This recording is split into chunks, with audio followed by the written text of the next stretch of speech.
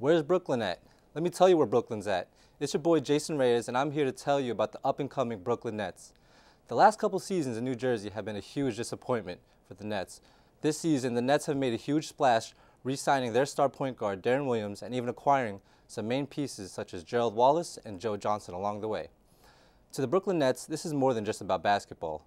Making the move to Brooklyn signifies a brand new start, a whole new attitude and swag to the borough. Only 2 months into the season, and the new-look Nets have already found some new respect by beating the rivals, the Knicks, and also Boston Celtics. Yeah, the Nets have only played 14 games, but one thing is for certain, the Brooklyn Nets are not the same team as they used to be. This has been Jason Reyes for Kane TV. Stay classy, Kane University.